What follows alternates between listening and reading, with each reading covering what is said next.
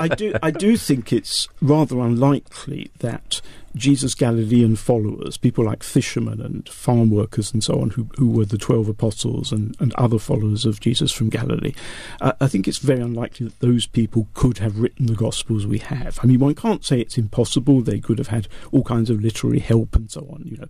We don't know enough. But it's unlikely that any of the Gospels were written by fishermen or Galilean peasants.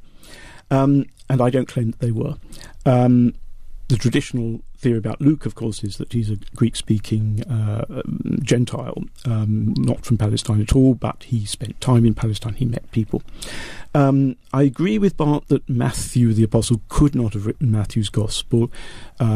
Apart from literary capability, Matthew's Gospel is based on Mark, it's written in Greek, and so forth. All I would say about Matthew is that the title Gospel according to Matthew doesn't, of course, have to indicate authorship. It means Matthew's version of the Gospel. So all I would say about Matthew is that, because I think the title probably goes back to the origins, the Gospel must have been in some way associated with the Apostle Matthew, but I don't think it was written by Matthew.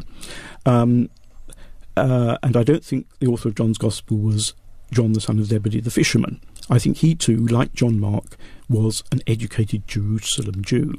And we do have to take account of the fact that when the early Christian movement moved, as it did right from the beginning, to Jerusalem, it's composed not only of Galilean peasants, but also of all sorts of people who were living in Jerusalem.